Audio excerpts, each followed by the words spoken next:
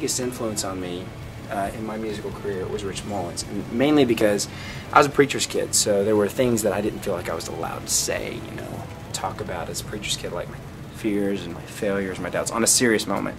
And along comes Rich Mullins. Of course, I lived in Cincinnati and Wichita. He also lived there, so he was a big deal in both of those cities. And he wasn't afraid to talk about anything. And because of that, it encouraged me as a Christian. And I felt like, you know what, if he can ask questions, so can I.